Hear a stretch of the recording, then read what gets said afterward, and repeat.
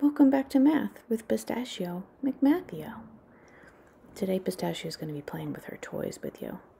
Here she is playing with her toys in the living room. She tosses them around, and then she plays with her toys in the bedroom. She can go on like this forever, just carrying her toys back and forth.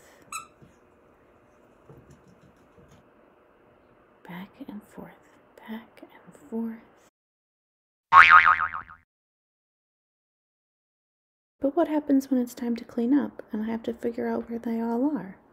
Well, first I have to figure out how many there are. So let's count them. Let's see. She has 1 sloth, 2 dolphin, 3 dumpling, 4 banana, 5 gummy bear, and 6 snowflake, 6 toys. If Pistachio starts with all 6 of her toys in the basket, then she can take them all out and she can either put them in the living room on the carpet or in the bedroom on the bed. But every day she could put a different number of toys on the carpet or in the bed. Let's figure out all of the ways she could break up her 6 toys by using a number tree. Here you're going to start with all 6 of your toys in one group. That's the whole, the group of 6. Then you're going to make 4 different number trees to show all the different ways you can make 6. You can put 6 in the top part of each of them to show where you're going to start. I broke 6 up into 2 groups. I put them in 2 different places. Now I can write how many's in each group. 3 and 3. 3 and 3 make 6.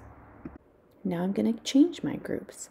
In one I have 2, and in one I have 4. So I'll write that down in my next number tree.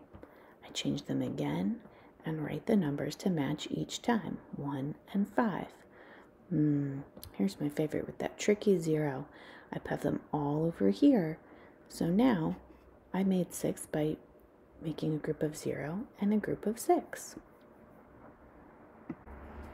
All week long, you're going to use a number tree to start with a whole big number like 6 or 7 or 8 and see what kinds of different parts you can break it up into.